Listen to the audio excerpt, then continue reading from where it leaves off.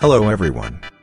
So with the release of the CHRONOS style, I made a poll on my community tab about what your thoughts about this style are. And a lot of you guys seem to think that it is overpowered. Well, I actually think it is very fair.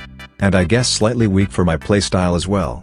Part of the reason why this is the case, is because the CHRONOS style actually does have a lot, and I mean a lot of downsides, and I will be naming every single one of them in this video. Because the game does not actually tell you its downsides. Let's first talk about the downsides of the CHRONOS style on its base form. CHRONOS has below average stats on every single stat. Yes, you heard that right. Every single stat. CHRONOS has below average damage, which you can see almost clearly if you use CHRONOS a lot. Sometimes the attacks you deal only deal a pixel of anti-heal damage. This style also has below average stamina, slightly less than average block damage, a very weak block. And the biggest downside of them all, below average health.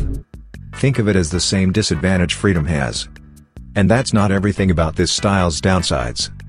So far, a lot of you guys tend to think that the reason why it's overpowered is because of its focus mode.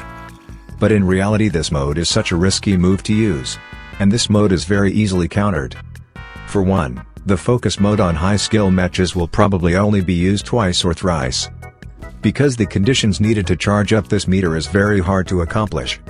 The only way you can charge it up consistently is by feinting so you can land counter hits. But feints tend to be very unreliable and can be easily avoided by just dashing backwards.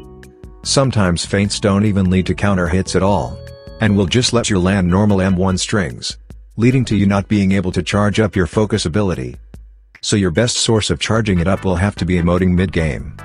And if your opponent plays aggressive, you will never be able to emote. Now for what's bad about focus mode as a whole, this mode is insanely broken in the damage department.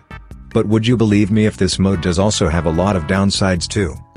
This mode gets completely shut down by a single hit, which makes it a hard mode to use, while also being very risky to use. On top of that, you cannot block during focus. You also take extra counter damage during this mode, kinda like hands low and shotgun. And the icing on the cake, both your M1s and M2s during this mode has almost zero anti-heal. So if you deal a crap ton of damage during focus mode, the opponent can simply hit you once to stop your focus and heal all that health back.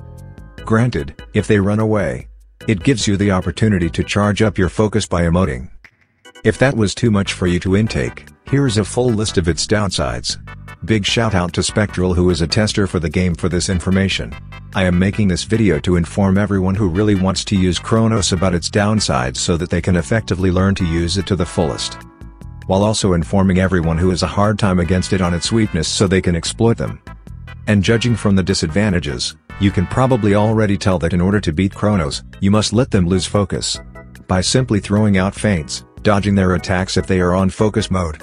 And also make them unable to charge up focus meter, by periodically being in their faces so they cannot emote. While also watching out for M1s so they cannot land counters. Hopefully this video helped some of you guys who wants more info about CHRONOS's downsides, and for you guys who has trouble against CHRONOS as well. Oh yeah, this video is secretly a tier list video. And judging from what I said from yesterday's video and this video, I would definitely put it at around mid-A tier. The payoff on the focus mode is huge, but I do not really think it makes up for the sheer amounts of disadvantages this style has. Where would you rate CHRONOS on the tier list? Feel free to comment down your thoughts below. Anyways, that's all from me. See you guys on the next one. Peace.